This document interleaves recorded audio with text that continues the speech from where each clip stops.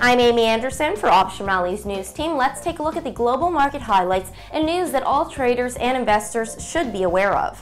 Is McDonald's irrelevant? Apple shares continue to nosedive, and what will the Federal Reserve decide today? Let's take a quick look at what's happening in the global markets now.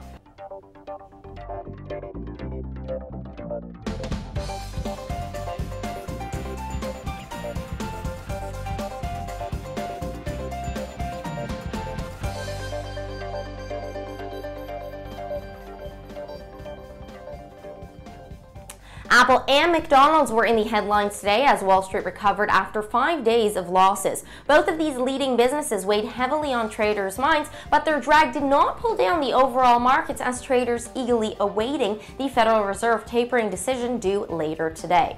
McDonald's reported lackluster quarterly results last week, and company executives used the word relevant, and relevancy a combined 20 times during its conference call with analysts. Translation: the leaders of the Golden Arches are very concerned about whether the company is still relevant.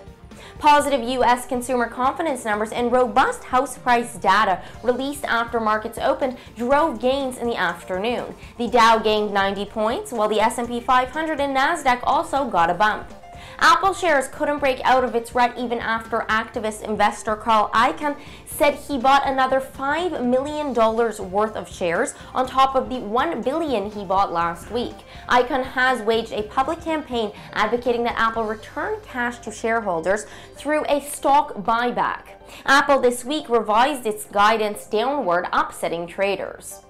Meanwhile, there was positive news from Europe as the United Kingdom reported its strongest yearly economic growth rate since 2007, and consumer confidence rose in France. European stock markets advanced on Tuesday, climbing back from their biggest three-day fall since June last year.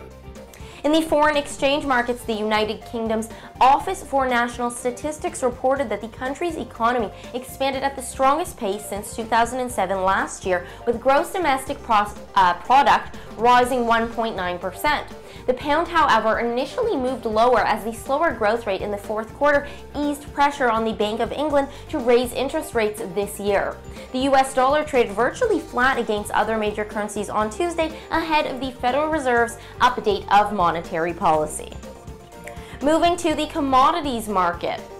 Gold ended the session moderately lower as traders wait on the Federal Reserve decision, and markets calm worries about the emerging markets after reassurance from the IMF chief Lagarde saying there is no crisis. Gold is trading at $1251.75.